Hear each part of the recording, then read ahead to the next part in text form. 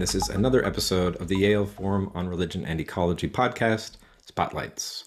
So this time, I just wanted to chat a little bit about metamodernism and kind of introduce the term for people who haven't heard about it and suggest some reasons why it might be kind of confusing and misleading in some ways. One of the things I've studied a lot in my own work is postmodernism. And ever since postmodernism showed up, like in the middle of the 20th century, people have been wanting to get beyond it and calls for a postmodernism, however silly that term might seem with so many prefixes. Those kinds of extra posts have been showing up for a while, and that often is oversimplifying what postmodernism is, and it's getting too caught up in a desire for the new and improved. And so there's a lot of reasons why we still have a lot to learn from postmodernism and why we don't have to claim that we're getting past it. It's okay that we're still in that period in a lot of ways. But it's also the case that maybe even the term postmodernism is misleading, and that we're still really dealing with conditions of modernity. And even modernism might be a little misleading. You might be familiar with Bruno Latour's work, We Have Never Been Modern, where he shows that a lot of what we think of as modernity didn't fully happen. The idea that we could separate nature from culture, it's like, well, we never fully did. We might have done it in theory, but not in practice. And did we, become fully rational or whatever different modern philosophers are saying? It's like some things we said we were doing, but we didn't actually accomplish, for better or for worse. And so just the very idea of breaking up history into periods can be a little confusing. So this isn't to say that we don't want to tell big stories to account for our history, and that we need some stages in the history to help make sense of it. So I'll try and just give a little outline of all that stuff. So what is metamodernism? I'll just kind of start with that. This is it's a term that's been around for a little over a decade now. I think people would generally situate the origin of it in 2010. A couple theorists, Timotheus Vermeulen and Robin van den Akker, kind of coined that term together and worked on some pieces together, including something called Notes on Metamodernism. And so you can find a lot of their material online pretty easily. And it was, their version of a postmodernism. And, they say, postmodernism was so mired in cynicism and irony, critiques of meta narratives. You can't have big stories or big picture thinking. And so they suggest that something is happening in the 21st century where people are returning to sincerity, to, away from irony, to a sincere search for truth and not just skepticism, not always taking things apart and deconstructing them, but constructing something, right? Trying to have a constructive impact on the world. And so that all sounds very nice. And certainly, don't want to discourage people from using the term. It can be a rallying cry for people who are like-minded and, oh, you're into metamodernism, so am I. We can hang out and work together. So there might be good reasons to use the term. And of course, also important to clarify that for them, the meta isn't just going beyond modernism. It's also being between things. It's not being beyond modernism and postmodernism. They're trying to be between modernism and postmodernism, as well as beyond postmodernism. So, it's not just a move for transcendence. So some very thoughtful stuff coming out of that. More recently in 2021, Jason Ananda Josephson Storm published a lovely book called Metamodernism, The Future of Theory. And similarly in there, it's the same kind of point. We need to get past all of the focus on irony and super reflexivity and skepticism, and we need to return to big picture thinking, sincerity, right? An earnest search for truth with a capital T. And so part of what he's thinking is, we need to deconstruct deconstruction, that sort of stuff.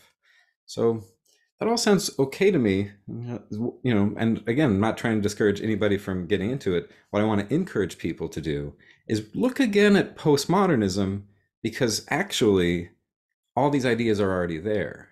Postmodernism was never just about irony and skepticism, and deconstruction wasn't about destroying things.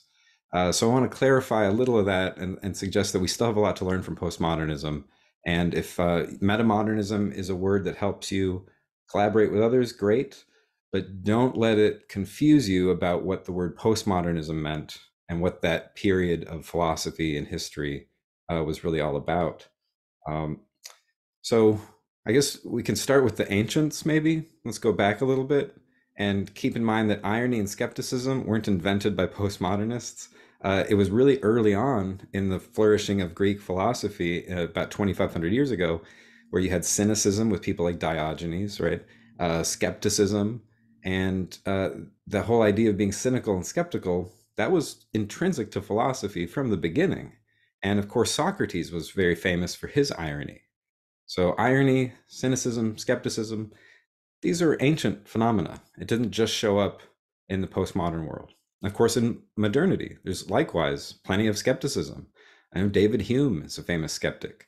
And the hermeneutics of suspicion that Paul Ricoeur identified in people like Marx and Nietzsche and Freud. You know, people were having these suspicious, paranoid readings of things, right? Being very skeptical, very critical. That was in modernity. It was in the ancient world, and then a new variety of that showed up in postmodernism, but it's not so intrinsically and irreducibly new that we need to situate it as a postmodern invention. So postmodernism, it wasn't the inventor of irony, and furthermore, it wasn't only ironic. There is a lot of sincerity. And so I'll talk a little bit more about the sincere forms of postmodernism and the way that like big picture thinking and search for truth and those things were actually happening in most of the thinkers identified as postmodern. So I'll get to that in a minute. First, I want to just talk a little bit more about how confusing the term is in terms of just periodizing, right? The word modernism is already a little confusing because in history, we're going to say modernism started maybe around the colonial period, right? 1492 with Christopher Columbus. You could situate it there. Maybe you could go back a little further. Some people say modernism started more in like the 1300s with people like Duns Scotus, and that he really set the stage for what would become modernism. So there's different ways to think about it. You could think of people like Rene Descartes and Francis Bacon, like the 16 and 1700s. That, you know, so it's a broad strokes. It gets confusing because in the art world, modern art is something that happened in the late 1800s. And then postmodernism shows up after World War II.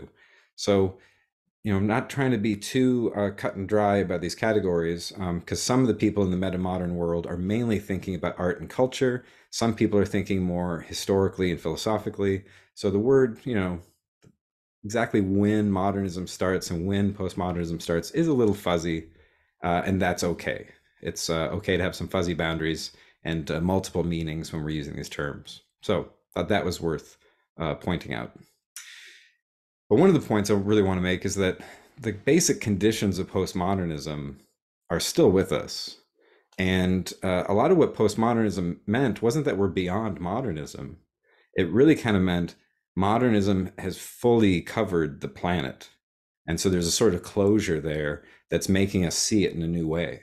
It really correlates with post-industrialization, right? Post-industrial development and post-colonialism. Those are the posts that all kind of hang out together. And what was post-industrial development? Communication and information technologies, right? Industrialization was not doing that. And then all of a sudden, middle of the 20th century, as you know, computers start to take off and people really start to, you know, lead their lives and our socioeconomic system using computers, using digital technology, stuff like that. Post-industrial didn't mean we're no longer industrial, right? It meant that there's this new layer to it, and we're still very much industrial in our development. We're still using fossil fuels to power our machines, right? The difference is there's just this new layer of communication and information tech. So similarly, post-colonialism didn't mean colonialism is just over. It meant it's kind of fully wrapped around the planet and that a new layer has emerged.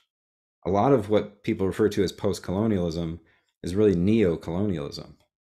I mean, let's just take the example of India, right? India enters its post-colonial phase when the British Empire leaves, right? When India gained independence in 1947, you could say now it's post-colonial. And so that happened to a lot of colonies, right? After World War II, everybody was giving back the colonies. Okay, you get to be an independent nation, you get to be an independent nation. And so that move toward independence looked on the surface like colonialism is done and where everybody's free now and there's independence for everybody. And yet, a new kind of colonialism shows up where it's kind of just the same old colonialism by another name. And now it's global capitalism, right? It's neoliberalism. So again, taking the case of India, 1947, India is an independent nation. And then in the 1960s, here comes the Green Revolution, right? Where India industrialized its agricultural system at a really rapid rate, getting into, industrial agriculture, chemical pesticides and fertilizers, that whole thing. One of the early instances of somebody using the word green in a way that was in no way sustainable or equitable, right? It's a classic example of greenwashing. And people like Vandana Shiva have been complaining about this for decades, right? And the whole idea that somebody like Gandhi had of village Swaraj, right? Self-ruling subsistence villages that got destroyed by the Green Revolution. And it's still there, and people are working on getting that village culture thriving. And yet the forces of capitalism pushing agribusiness onto India still exist. So that's neocolonialism, right? It's all the kind of loans that countries were pressured to take out, and from the World Bank, International Monetary Fund, all that kind of stuff. So one of the reasons I think it's important not to think that we're beyond postmodernism is because we're not done with the problem of postcolonialism, neocolonialism. That's still very much with us. And you can see this in struggles in North America for land back initiatives for indigenous people, right? If we were done with the legacies of colonialism slash postcolonialism, then you'd see a lot more land being given back to indigenous people. We don't see that yet. So I worry about the idea that we've entered this new phase and we can leave postmodernism behind us. That sounds lovely, but the material conditions of our current reality are such that we don't want to pretend that we're done with the post-colonial colonial dynamic, or for that matter, with the legacies of industrial and post-industrial technology. These are still very much with us. The increasing attention to artificial intelligence in the last couple of years is a pretty good example, because it's a clear example of digital technology, post-industrial development, and it uses computers that are plugged in, right? People often forget that there's a lot of energy that goes behind all the computational processes, because your computer might not be using that much energy. It's plugged into the wall or something, but the servers that you're sending information to when you're communicating to an artificial intelligence chatbot, or when you're just sending a tweet or posting something on Instagram or Facebook, that's using a lot more electricity than just what's on your computer. And that electricity is often powered by fossil fuels, right? So a clear example, we're not done with industrialization, which is just ravaging the planet. And we're not done with the post-industrial layer of communication and information technologies. That's still with us. And of course, the kind of AI chatbots that people talk to on the internet these days are certainly new, but not irreducibly new. These are actually the sorts of things that postmodern philosophers were already talking about. Not exactly, because they weren't trying to predict the future, but they did recognize that our current technological and socioeconomic system is blurring the lines between real and artificial in very complicated ways. And for instance, Jean Baudrillard's work Simulacra and Simulation, could easily be seen as a commentary on the 2020s, right? Um, Jacques Derrida's book of grammatology likewise understood the complexity of code and of systems of meaning. And so, when he's talking about writing, he doesn't just mean words on a page. Derrida's concept of writing and difference are concepts that apply to digital code as well as genetic coding for that matter. So again, let's keep reading these postmodern philosophers. We're not done with them. And they still have a lot to teach us. And they still have a lot of attention that they can help us pay to the complicated socioeconomic and technological conditions of our lives. So again, that doesn't mean we don't want to use the word metamodern to signal how much we care about sincerity, and we don't want to get stuck in the irony. But also important to know there was a sincere form of postmodernism. So as I said, that's what I'm heading to here, along with saying that the periodization is a little misleading because metamodernism is not totally new. We're still stuck in the colonial and industrial worlds of modernism and postmodernism. But also, we don't want to caricature postmodernism as being just pure irony and skepticism. Far from it. In fact, there was a movement in postmodernism called constructive postmodernism. A lot of times when people think of postmodernism, the first thing they think about is Jean-Francois Lyotard's book in the 70s and on the postmodern condition, where he defines postmodernism as incredulity toward meta-narratives, right? So people go, oh, right, it's incredulous. You just don't believe meta-narratives anymore. And that's true. That is his definition of it. But even then, he's mostly talking about meta narratives of progress in modernity, right? The meta narrative that says that all the destruction around us is actually a sign of progress and that things are getting better. And he's like, it's hard to believe that now. By the 1970s, it was hard to believe that progress was really working out that well. At that point, the environmental crisis was clear, right? People knew what was going on. Right, 1970 was the first Earth Day. So by the 70s, people knew our relationship to the environment is disastrous. And so it's hard to believe that modernity is just working out. That's the meta narratives. It wasn't all meta narratives as such that we have incredulity toward. That would obviously be self refuting. That would be a meta narrative, right? To say we no longer believe any meta narratives whatsoever, that would be a meta narrative. So that wasn't, Lyotard's smarter than that. He wasn't saying all meta narratives are false and we should be incredulous toward them. No, specifically modern meta narratives about progress and emancipation. So anyway, that's what people first think of. And then they think of deconstruction. Jacques Derrida, right? Derrida's term deconstruction, which he adapts from Martin Heidegger. And so that's one kind of part of it. But there's also this thing called constructive postmodernism, and that generally includes people like Charles Sanders Peirce, John Dewey, Alfred North Whitehead, right? And so those are people who were leaving behind the modern paradigm, and which is very like individualistic. It's too rationalistic. It leaves emotion and imagination behind, and too focused on a nature-culture dualism.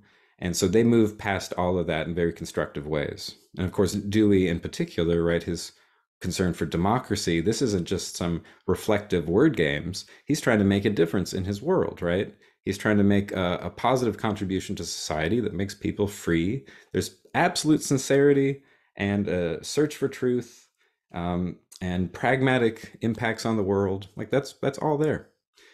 So no need to erase postmodernism. We might want to focus on the constructive side of postmodernism. I haven't seen anything in metamodernism that isn't in constructive postmodernism.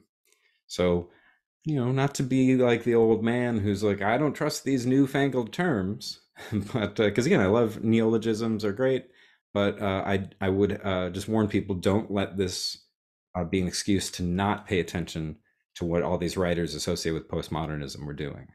Especially constructive postmodernism, they can help us deal with these issues so that we can still have sincerity in our lives and irony and still play and still laugh.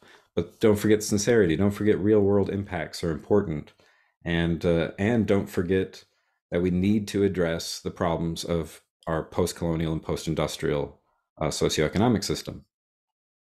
So one more point, and then I'll leave you alone. And that's also that deconstruction is always misunderstood in these contexts. Whenever metamodern people are talking about deconstruction, it's always kind of the crass meaning of deconstruction is just destroying something. It's just critiquing it, pulling it apart, ripping it apart, and showing how it's just masking some inequality or some unfair power relations or something like that. And that's simply not true. Deconstruction has a critical edge to it, like a lot of philosophy does. But the whole idea is that it's supposed to be inventive, and it is supposed to contribute toward a more just world, and it's supposed to have a creative relationship to the texts that it's analyzing. So, as Derrida himself says, deconstruction is inventive or it's nothing at all. So people have written about this a lot too. So at a certain point, I'm just like, how are people still misunderstanding deconstruction so completely counter to the intent of it? There's a like a messianic hope in deconstruction. Many people have written about this. So many writings. John Caputo is probably maybe the best known interpreter of Derrida in this regards, and showing the religious side of it. That it's not just word games. It's not just irony. There are prayers and tears of Jacques Derrida. There's a messianic hope, a hope for justice to come, and that deconstruction is never just reading. Like if you're reading Freud and you're going to deconstruct Freud, like, no, that's not how it works. They're not trying to take Freud apart. Deconstruction is actually trying to find moments in a text where the text surprises itself. It's trying to open up spaces for creativity. So not at all about taking things down a notch. And it's really about opening up new possibilities in unforeseen and surprising places. In that sense, it's very similar to mystical theology. A lot of mystical theology has this kind of negative or apophatic dimension, right? Unsaying. So the Bible tells us God is good, but then mystical theology says God is beyond our concept of good, right? And so there's something bigger than good. God exists, and yet there's something beyond being. And so apophatic theology is always unsaying the words we use to describe God, not to criticize them or take them down a peg, but to try and open them up to a more intense experience, right? To try and really let the full reality show up, a reality that exceeds what we can put into our words. So lots of writings showing that there's this kind of connection with apophatic theology, messianic thought. Catherine Keller in particular, I think, has the best formulation for this, and that's that the distinction between constructive and deconstructive postmodernism is a fallacy of misplaced opposition, as she calls it, similar to what Whitehead calls a fallacy of misplaced concreteness. And deconstructive postmodernism is plenty constructive. It's inventive, it's creative, and it's sincere. And just read the books. Derrida's love for friendship, for justice, for hospitality, for truth, and it's all pretty clearly there. So keep reading those things. The constructive side of postmodernism, the so-called deconstructive side. Everybody's really thinking deeply about the complicated world that we're living in, and believe it or not, even though things are changing rapidly right now, they're not categorically different from what these people were writing about in the 60s, 70s, 80s. Somebody like Derrida passed away early in the 21st century. Paul Ricoeur, early 21st century. So they were around that whole time. Things haven't changed that much from what they were writing about just 20 to 30 years ago. So keep reading. That's generally my advice for everybody. Is read and don't get too caught up in trends. And but that doesn't mean don't get caught up at all in trends. You can play around with the idea of metamodernism, and it could spark some new ideas, new thoughts, new forms of community. So that's all good. Just don't let it be an excuse to not pay attention to all the issues raised by postmodern thinkers, right? Still engage that kind of stuff, and do it sincerely, not just to find out where the postmoderns were wrong or we can do better, right? That kind of critical operation is exactly what metamodernism says we need to stop doing. We don't need the paranoid reading all the time where we're trying to unmask the hidden dynamics of power and injustice in a text. We need reparative readings, right? Or as Paul Ricoeur said, we need to move from a hermeneutics of suspicion to a hermeneutics of affirmation. And he called that hermeneutics of affirmation post-critical, right? And so that was already in postmodernism. We don't just want to be critical all the time. Somebody like Ricoeur said, we need to be affirmative, right? We need to be sincere. I especially appreciate this because Thomas Berry uses the term post-critical naivety, and that we need to have this return to a sincere engagement with the world. Doesn't mean we left critique behind, but that we've moved beyond it to include it within a deeper form of sincere engagement with the world, more affirmative engagement with the world. So we can carry both of those, hermeneutics of suspicion and hermeneutics of affirmation, and we can do so in a way that really honors the best writings that are associated with the world of postmodernism, and without using kind of crass distinctions like constructive or deconstructive. Like, just pay attention. And maybe we don't even have to worry if they're postmodern or not.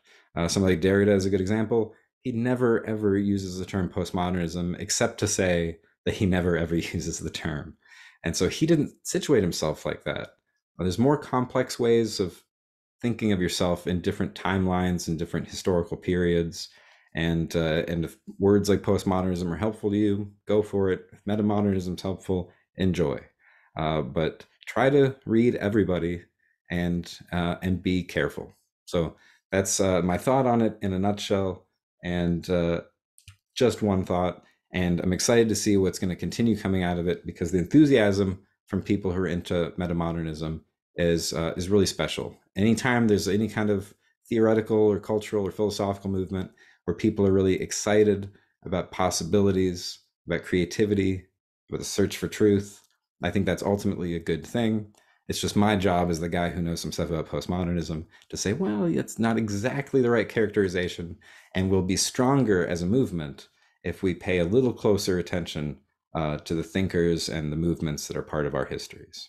All right, so that's it for now. I'll be back again with some more conversations with other people who are not myself pretty soon. So in the meantime, take care, be well.